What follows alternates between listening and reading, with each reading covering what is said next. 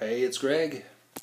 Today I've got a high gain quarter watt amp, 3 tubes. It's got volume, bright switch, treble, middle, bass, and presence. I've pretty much just been leaving them straight up like I usually set my amps, except for the volume. I'm running about 7. Everybody always asks for the gut shot, so I'll just give you some amp porn here. Dum, da, dum, dum. Yep, there it is. That's the voltage pump right there. It's putting out probably about 70 volts. I'm running it off a 9 volt one spot. It's better to run it off a 12 volt for the heaters, but my 12 volt supply is really noisy for some reason. I think it's because it's a piece of shit. So I'm using this one spot, and it seems to be a lot quieter, but it's running the heaters at a wrong voltage, and it's a little bit quieter, but that's not necessarily a bad thing. Anyways, so my faithful acoustic guitar. I always build these quarter watt amps, and everybody goes, what's a quarter watt really? And I thought, well, maybe I will strum an acoustic guitar for a sec, and then turn on the amp, and you get an idea of what it really is. We'll do it dry first, and then I'll plug it into the reverb. Hopefully that'll stay like that. Let's see if I can get this set right. Bear with me for a minute. I am blind. Okay. Looks good.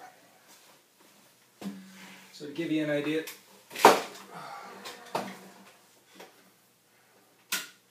this is just an acoustic guitar.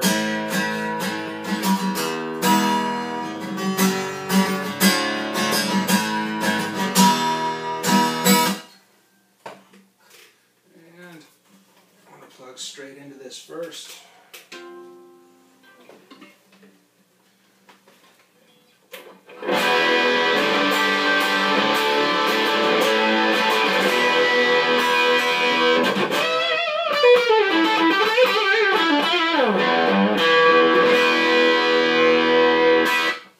Not a hell of a lot different. So it's about a loud acoustic guitar volume. Clean's about the same.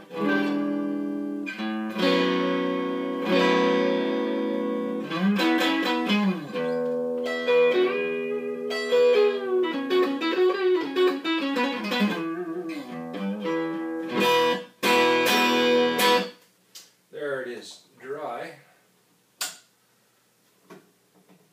I'm going to plug it into the reverb.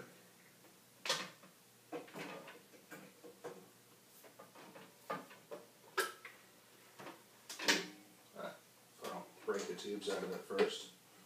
I did tell you I was blind, right?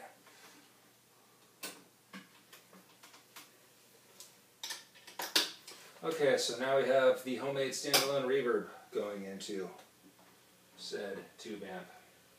The reverb's running on 110 volts. This is going into a Celestion Vintage 30. It's a 16 ohm, but I've got it wired for 8.